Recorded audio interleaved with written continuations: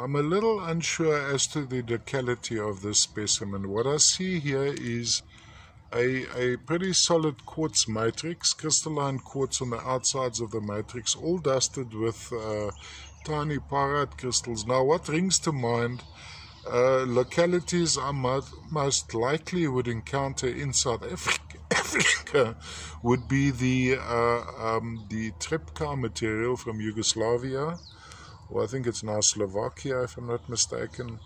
So it could very well be that, or the Peruvian pyrites, also quite aesthetic. We also encounter quite a few of those. What you have here is the crystalline quartz with the little pyrite cube sitting on the top. On the side here as well you have a very thin layer of the crystalline quartz, a little pyrite cube sitting there. And then of course the most appealing to me would be this section.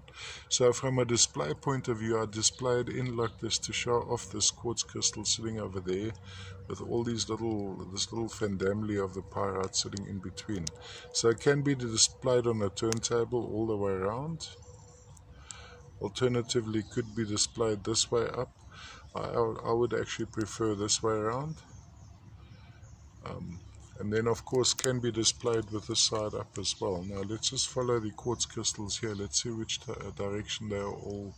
They seem to be generating sideways up.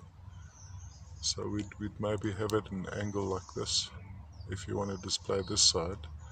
But I find this side a lot more interesting and appealing. Now that's, you know, every guy's got their own take on aesthetics.